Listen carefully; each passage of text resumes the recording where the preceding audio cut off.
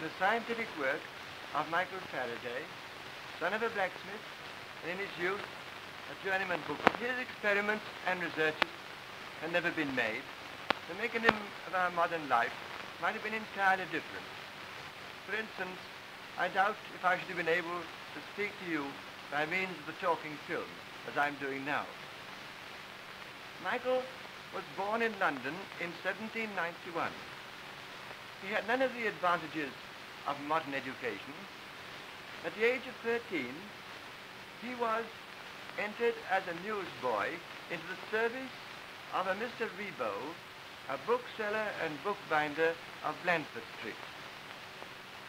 A year later, he was taken on as an apprentice to the bookbinding trade. He was very anxious to improve himself, and he seized the advantages which his business gave him because he read deeply in the books that were brought to his master's shop to be bound. He tells us himself that his interest in electricity was aroused by his reading an article on electricity in the Encyclopedia Britannica. In 1812, a good chance befell him.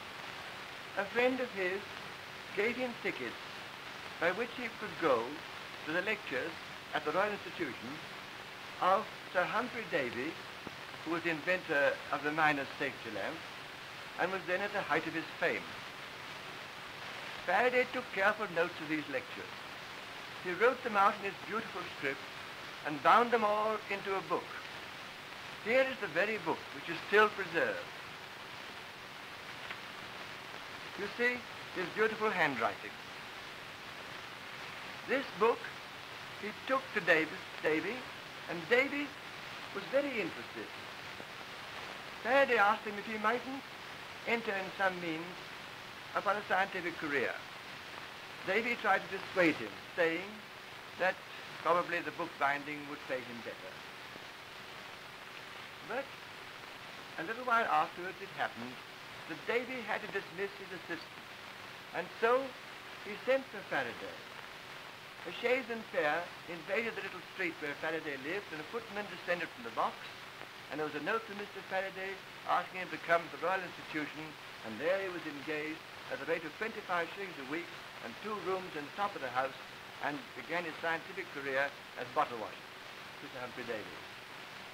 Now, at that time, Faraday entered upon his experimental work and rapidly showed a great aptitude for it. In fact, it wasn't many years before he had advanced so far as to succeed Sir Humphrey Davy. Faraday was particularly interested in the relation between magnetism and electricity. One such relation was known in his day. I can illustrate it in this way. If I join up this wire to the battery here, then a current of electricity runs through the coil, this coil. And at this you see that the coil has a magnetic effect. And if I put this piece of iron in the coil, you see the effect is still greater. Look how violent it is now. In fact, I can put it into these nails, and you see I can draw a fire from out of the cup. But Faraday was convinced that there must be some other connection between magnetism and electricity than this which I've just tried to show to you. He had tried to find this connection, and at last he was the one to succeed. Here is the coil, and here is what we call a galvanometer, an instrument for recording the passage of a current.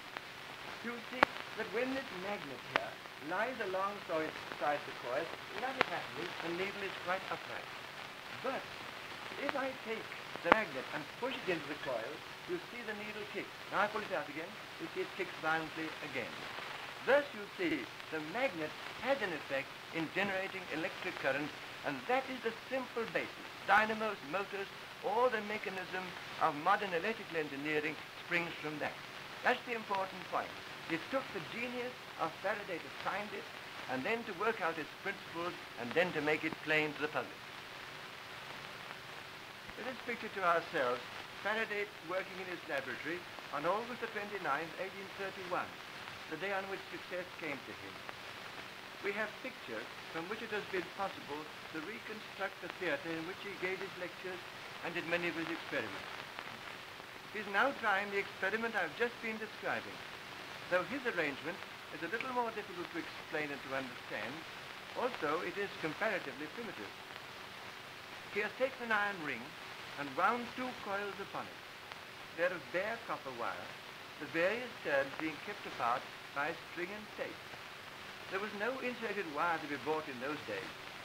This ring is still preserved at the Royal Institution.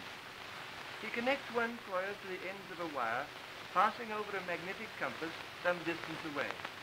He joins the other coil to a battery. You see a little movement of the compass just when he makes this last connection. Let's suppose that he missed that. The needle is back in its old place, and by the time that Faraday looks at it, and he does not realize that anything has happened, he stops to think. Then perhaps he breaks the connection, and happens to be looking at the needle at the right moment, and he sees the needle move. How excited he must be. After trying it over and over again, he goes to his desk to write in his diary. And here is the actual page as he wrote it a century ago. This was the beginning of great scientific development and of industries employing millions of men. Let's picture to ourselves one other experiment that he did. He is pondering over this strange influence that a magnet can exert in his neighborhood, and he tries to examine it by placing a card over the magnet and scattering iron filings upon the card. Others have done this before, but it didn't mean to them what it now means to Faraday. See how beautifully the filings arrange themselves.